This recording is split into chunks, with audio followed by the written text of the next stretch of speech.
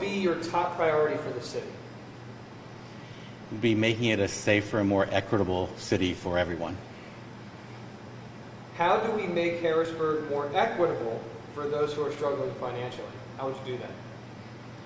The main thing we need to do is fix the codes department. Right now they're really not doing a very good job of holding landlords accountable, so slumlords are getting away with just hurting the renters of the city by not fixing things and by raising rents and all that kind of thing.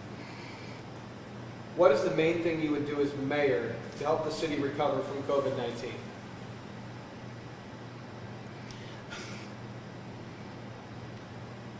Trying to think. Well, we need to get as many people vaccinated as possible. First of all, obviously we need to open up the city, open up the businesses, but we still need to, until it's all taken care of, we still need to socially distance, mask up when we're in businesses and such like that. What is the best way for the city to tackle issues with gun violence? We need to have a program where guns can be bought back, but we also need to have, the police need to be reformed totally.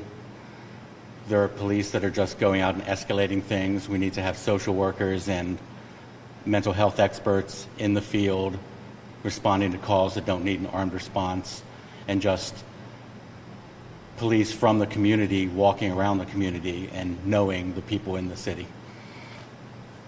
What more do you think needs to be done to help keep younger members of the community out of trouble? We need to have more after-school programs, youth programs like youth art, youth poetry, youth sports programs, rec centers where kids can hang out and, do productive, fun things.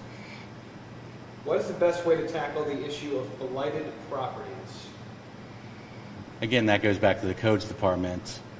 They're not really doing their job in that.